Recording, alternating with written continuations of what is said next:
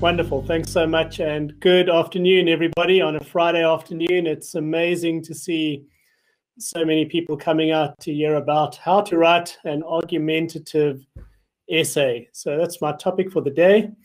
I don't consider myself a guest at SATS. SATS is very close to home, but it's wonderful to have so many of our staff, our students, and probably a few who are real guests to SATS joining us this afternoon. Martin Luther famously said, if you want to change the world, pick up your pen and write. And he did a pretty good job of that, picking up a pen and writing. The ability to write persuasively lies very close to the heart of good theology. In fact, theology is, to a significant extent, about writing. It's about grasping the inspired texts God has given us and then thinking through how they fit into new contexts, how they speak to new challenges. And all the time that we do that, we try to frame our thinking clearly and convincingly. And a big part of that, of course, is writing. So my topic for the day is, how do we write an argumentative essay? And I'm going to spend most of my time on the how component of that. A few preliminary things before we get to the how. And then once I'm done, I'll leave some space, God willing, for questions. I hope to show you an imperfect example of some of these principles in place. And then we'd be happy to engage around workshopping one or two topics if there were interest in that. So let's begin with the two kinds of writing. So broadly speaking, people who talk about essay writing would classify 4 categories of essays: expository, argumentative, descriptive, and narrative. And of those, 2 are dominant or prominent in theological writing. Those 2 kinds are expository essays and argumentative essays, and they're very, very different in nature. We are talking this morning specifically about the argumentative essays. So let me run through a few ways that they are different. They are different in terms of their purposes. The purpose of an expository essay is to inform the audience about a topic. Typically, it'll be a topic that is not particularly controversial. And so the idea is informative, to help you understand something. Textbooks, typically, would be informative writing. By contrast, the purpose of argumentative writing is to persuade. In other words, to convince the reader that a particular solution to a specific problem is coherent, is convincing, and is the best option. Which means that your perspective when you write in these 2 different ways is quite different. When you write an expository piece, you're not particularly dealing with a controversial topic, and you're not nailing your colors to the mast, so to speak. So you try to take a objective, neutral, dispassionate stance towards the subject matter. By contrast, when you write an argumentative piece, you typically write it from the perspective of one who is persuaded and is trying to persuade others that a particular solution to a problem or a particular position on a debate is the best one. So different purposes, inform versus persuade, give rise to different stances vis-a-vis your subject matter. You're either attempting to remain neutral or you're making no pretense of being neutral. You have come to the conclusion that one position, one argument is correct, and you're trying to persuade your reader. That's what's happening in argumentative writing. Both of these have identifiable subtypes. I see 3 subtypes. Depending on who you read, you'll get different classifications. This is my own classification. I think that expository writing basically falls into 3 categories, depending on what kind of theme an essay unpacks. So you get what themes, how themes, and why themes. And we're not going to spend any time on those this morning. Similarly, you could have anywhere from 2 to 5 subtypes of argumentative writing, but they're all quite similar in reality. The two that I've listed, a lot of argumentative essays will tackle a problem and present and argue in favor of a preferred solution to that problem. So it's a problem solution framework. The alternative that's also very common is a debate position argument. In other words, you enter an established debate and you defend a particular position as best you can. Now, every essay should have a thesis statement, also called a proposition or a main claim or a central unifying idea. It goes by all kinds of different names. But the idea is that there should be one statement in an essay that captures the very kernel truth that you're attempting to present. And that thesis statement will be different in an expository from an argumentative essay. In an expository essay, the thesis statement presents the main point, and it will typically be a concept. By contrast, and this is absolutely central, the thesis of an argumentative essay would present a main claim. You make a truth claim. It's your argument. It's the thing you're trying to persuade your reader to believe is the best solution. Now, I've read quite a few of our students' essays on particularly undergrad work. You will search long and hard to find a thesis statement in a typical undergrad SATS essay. We just seem not to have this well taught, perhaps through our schooling or through our educational background. It's often completely missing. But it is the very epicenter of a good and convincing piece of writing to state your claim very early on as a thesis statement. And then there's a different framework for paragraphs. When you're writing to inform, a paragraph will have an explanation followed by support. When you're writing to persuade, you'll present evidence and then explanation or analysis of that evidence. And so the building blocks of the two different kinds would be fairly different.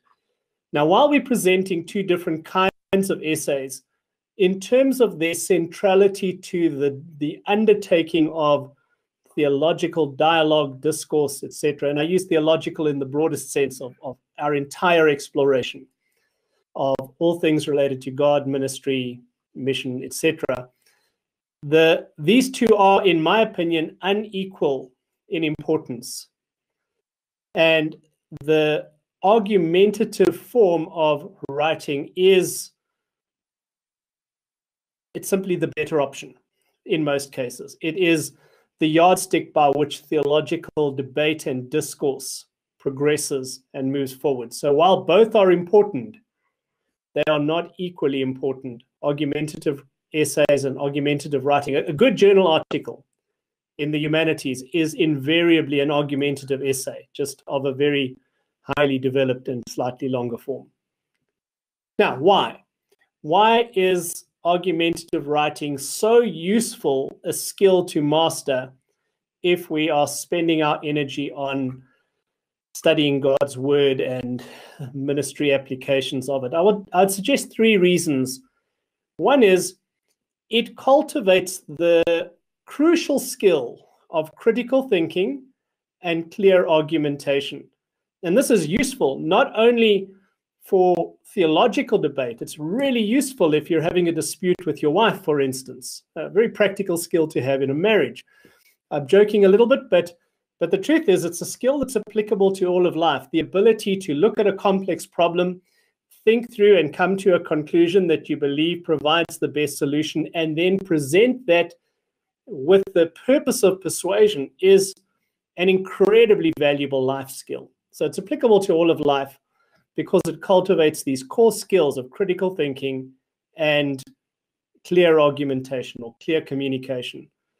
When it comes to people involved in ministry endeavors like preaching and teaching, the ability to take a stance and defend it convincingly is really, really central to ministries like preaching and teaching. So cultivating the skill is transferable to much of our public ministry platform. And then for those who want to move from foundational to more advanced forms of theological study, it's a firm foundation for more advanced studies, because the more one progresses to advanced theological studies, the more central argumentative writing and case building becomes. A thesis essentially being an extremely long, complex version of the same idea. So against that background, let me talk about how. So how do you write a good argumentative essay? And I'm going to suggest that there are 5, call them steps if you wish. Maybe they're processes. They're not necessarily sequential, although I've tried to put them in the order that would be most natural to follow. The opening task is to formulate a central claim. So one has to read widely, think deeply, and when you've done enough of that, you come to the central claim that will unify and be presented in your essay. That's the hardest part, actually, but that's also the first critical step. The next step would be then to unpack how you build the case. So we're talking about a courtroom type environment, really. How do you make your case to persuade that this central claim is how the jury should vote? So you build or articulate your supporting arguments. Then you compose your body paragraphs, write an introduction, which should introduce the problem and the proposition, and you conclude with a review and an exploration of some ramifications. So I'm going to unpack each of these 5 steps in a little bit of detail. Firstly, step 1 is that we need to formulate the central claim. This is absolutely the most important step. To do it well, you have to have developed a good and broad understanding of the subject, and you have to have come to a conclusion on a disputable issue. So we're talking here about our argument. So the argument of the argumentative essay, your thesis statement, your central claim is your argument. And a good argument has 5 characteristics listed on the right-hand side of my slide, assuming it's visible. I would define an argument with at least 3 of them involved as a supported by evidence. And 3 of my 5 characteristics of an argument are built into that little definition. Firstly, it's a truth claim. When you write an argumentative essay, you are arguing in favor of a particular view that you hold to be legitimate, valid. And you are trying to persuade whoever's reading your essay that your understanding is reliable. Where was I? So it's a disputable truth claim that we make. And there are 5 components of that. Firstly, it's a truth claim. So you're claiming that a particular viewpoint on your subject matter is the best, is the most plausible, the most credible, etc. That's first. Secondly, though, the truth claim you make must be disputable. Otherwise, you're not building an argument, you're simply stating the obvious. So if you're going to say, my argument in this essay will be that the earth is round, since presumably almost everybody would agree with you, that's not an argument, that's just a statement of fact. In order for it to be an argument, it needs to be a claim that people would contest. The issue that you're contending is disputed. So, disputable truth claim. Thirdly, it emerges from a debate in scholarship, meaning that the contested space has something to do with a debate in the existing literature, with a contested claim in the existing literature. Okay. Fourthly, you're going to support your truth claim with evidence. So if you can't muster evidence that would argue and persuade in favor of your truth claim, you probably don't have an argument.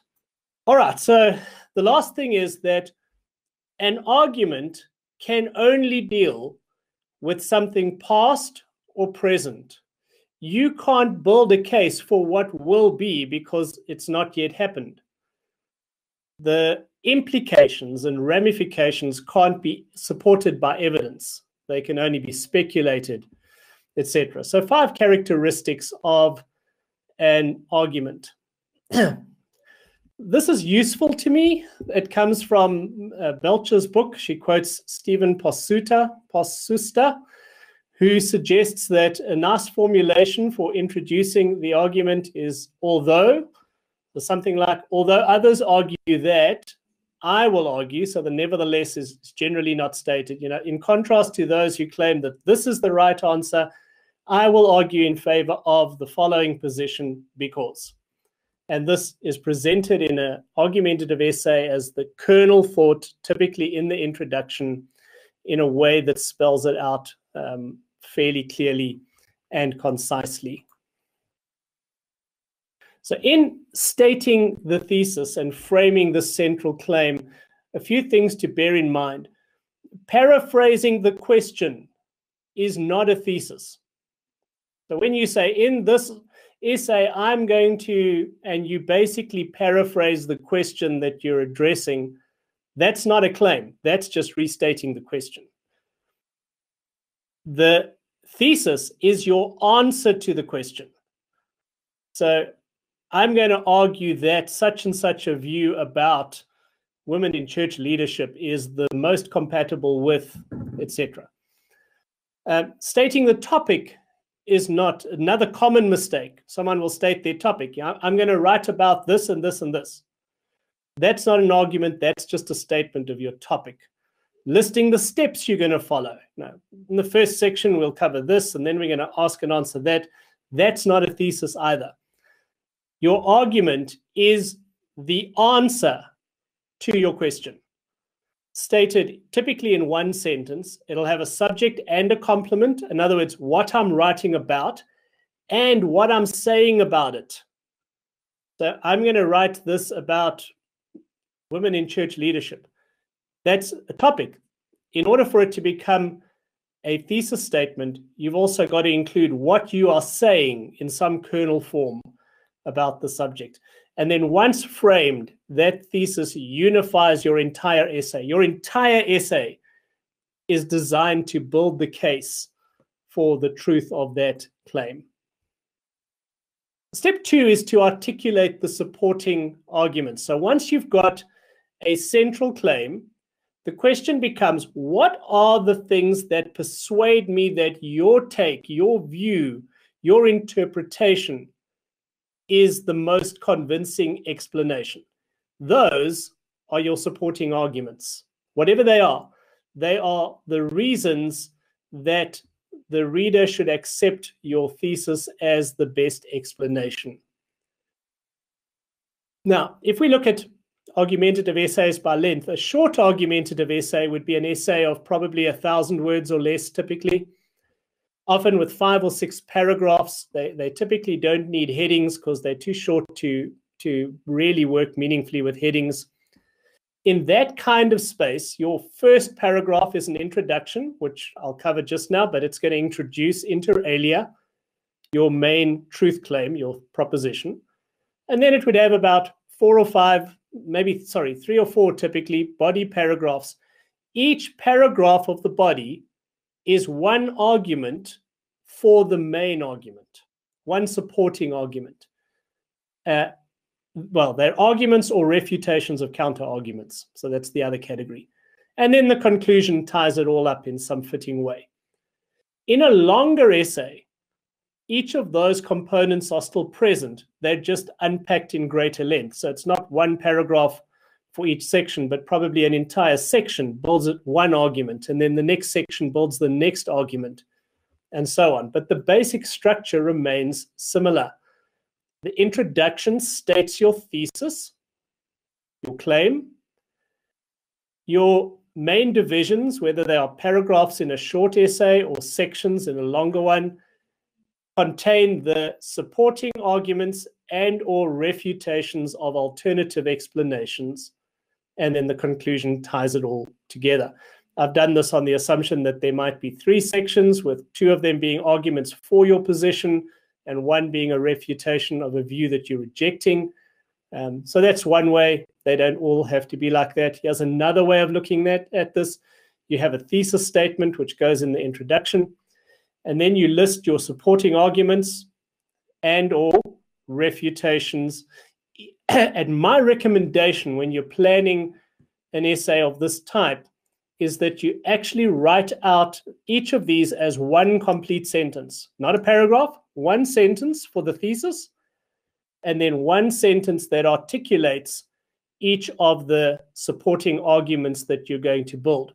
Once you've got that, you've got the embryo of your entire essay. All that remains then is to unpack it and present your evidence. So I recommend that you write these out as single full sentences in the planning phase.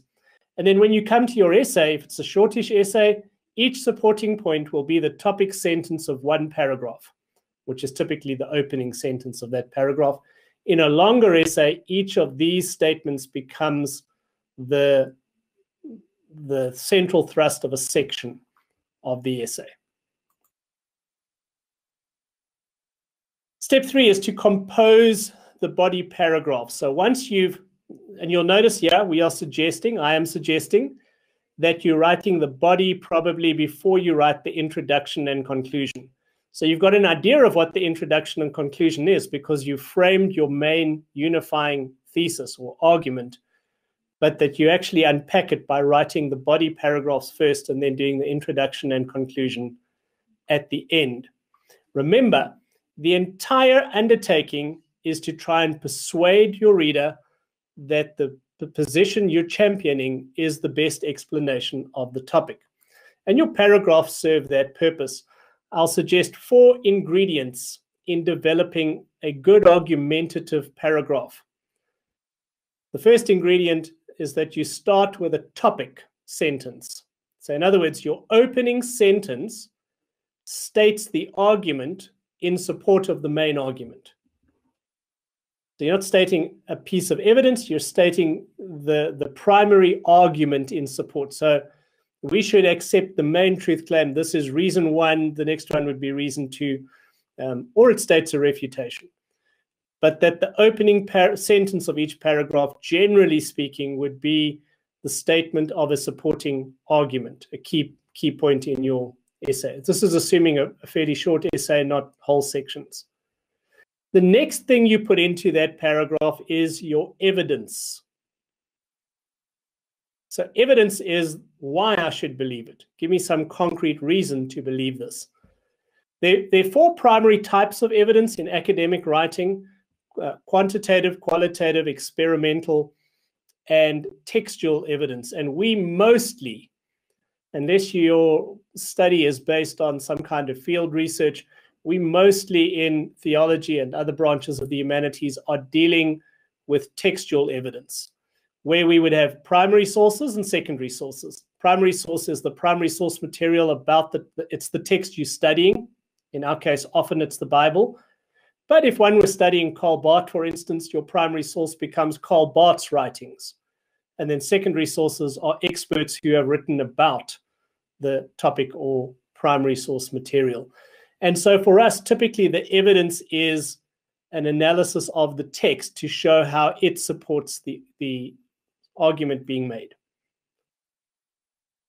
So you present the evidence. In our case, often it's textual evidence. And then because evidence doesn't speak for itself, you have a little bit of explanation of how that evidence supports the point that you're making for it, how that is the right interpretation, etc. Remember, everything's about persuasion. And then lastly, you move to the next paragraph with some kind of bridging. So it's either summarizing the gist of this and or bridging into the next argument. So some kind of a transition to soften the switch from one idea to the next one. So a team structure: start with a topic sentence, present your evidence, often it's textual evidence in our discipline, then present some discussion, your analysis of that evidence to make how it supports your argument clear, and then transition or move to the next paragraph in some appropriate way. Now, once you've done all of that, you have the nuts and bolts of your essay written. What remains is to introduce it and conclude it. I'm assuming that you've done your referencing while you've done your writing. So the last two components that we likely write are the introduction and the conclusion. So our next task is to introduce the problem and the proposition. Now, again, these are anything but intuitive skills. And typically, the average quality of an introduction to a typical piece of student writing is usually fairly weak. The typical introduction would introduce a topic. Now, I'm going to write about this. I'll give you the 3 views on the structure of the book of Deuteronomy. In section 1, I'll talk about A. In section B, I'll talk about B, etc. So you basically got this meandering introduction of what I'm going to talk about, but it doesn't tell you what you're going to say. It doesn't position the essay as an argument, etc. What should be in a good introduction? I want to suggest 3 components to a good introduction. And I really got close to putting a 4th one in, so I'll throw that in for good measure at the appropriate moment. But maybe 3.5 building blocks for a good introduction to an essay. In a short argumentative essay of somewhere around 1,000 words or less, this is 1 paragraph, and it would have these components. Firstly, your first task is to introduce your topic by contextualizing the debate. In other words, you want to frame that there is a problem. There is a bone of contention. There's a current dispute or debate. Remember, our argument is a disputable truth claim, and it's in relation to a current debate in scholarship, current debate in the state of the art. So we are coming into something that's already a contested space, and we begin our entry into that topic by briefly contextualizing the debate. Now, in a short essay, this is only a few sentences, but it should at least give the idea of these are this is the debate, these maybe are the key viewpoints in it, and you are entering into that problem with what you believe to be a contribution, or at least a motivation to believe a particular stance on it. So you first contextualize the debate. I'm going to write about the end times, or I'm going to write about rapture theories. That's not contextualizing anything. That's just stating a topic. Contextualizing the debate would be to give some sense of the contested space and how and why it's a contested space. Once you've done that, you state your thesis. So having said this is a debate that's happening, you then position the key claim that you're going to argue in relation to that debate. So you nail your colors to the mast and you state your argument. I'll give you an example of that momentarily. The half item that I was tempted to include but didn't is a claim for significance. So you might want to put in here, why does it matter? Why is this critical? So you could build that in. That's not currently in my framework. And then the last item would be to preview the approach that you're going to take. So you've stated the argument you're going to make. Give me some headline as to how you're going to make and build that argument. So some kind of a preview, overview, indication of method, etc. So when you write your introduction, especially for an argumentative essay, it's not a meandering, claimless statement of the broad subject area you're going to write about. Rather, give me a forceful presentation of what the issue is that's contested, and then state definitively what viewpoint you're championing vis-a-vis that debate, and then briefly give an idea of how you're going about establishing that your view is plausible. And lastly, you want to conclude. And this is a tough area. It's a tough area of sermons, and it's no less difficult in the sphere of writing. And one I've only learned about recently in any way that's actually helpful. So I was looking back at some of my previous attempts at argumentative essays and realizing it would have been really helpful if I knew some of these building blocks a few years back. But typically landing the plane is the hardest part. Not uncommon for a sermon, for instance, to either have the pastor circling the runway endlessly trying to figure out how to put the plane down, or to just suddenly crash land, just end. And probably the latter is more common in most of our academic writing. It's just like we end abruptly, or we end with a almost pointless restatement of content. So our ending is nothing more than a brief summary of the key points made. So some suggestions about what could go into a conclusion. Wendy Laura Belcher, very good resource on academic writing. She says the introduction declares the significance of the argument. The conclusion declares the significance of the article. Give that a moment to sink in. So in the introduction, you're trying to paint a portrait of why does the position I'm arguing provide the best explanation for this debate that's happening. So you're declaring that your argument matters, that it's the right position, it's the right viewpoint. When you get to the end, you hopefully have made a case, a persuasive case, that your argument is the best way of understanding the complexity of the issue at hand. And the question then becomes, so what? Or perhaps, what now? So you've built your case. Why does this matter? And how does this matter? What is the significance of this argument that I've hopefully persuaded my reader is true? And your conclusion wants to bring some insight into why the article, i.e. why the concluded perspective matters probably in the real world. 4 ideas to build into your conclusion. And in short essays, these have to be very short. So there isn't a lot of space to do them. But anyhow, certainly in slightly longer essays, if you're writing a journal article, for instance, you have enough space to do fairly good justice to these 4 components. The first one is a review. And what you want to do is you want to restate your argument in different words. This is the summary part. And it's ideal to do it in different words so that you don't bore your reader to death. It is a sin to bore people with the word of God. So we need at least to try and be interesting. And one way to do that, and also to reinforce the point made, is just to use slightly different phraseology. Now, for many of us, our conclusion ends with review. So I want to suggest 3 other elements that you should include in many of your conclusions. The next 2 anchor around a distinction that I found in Belcher, which is the distinction between the internal outcome of the article and the external outcome of the article. What does she mean?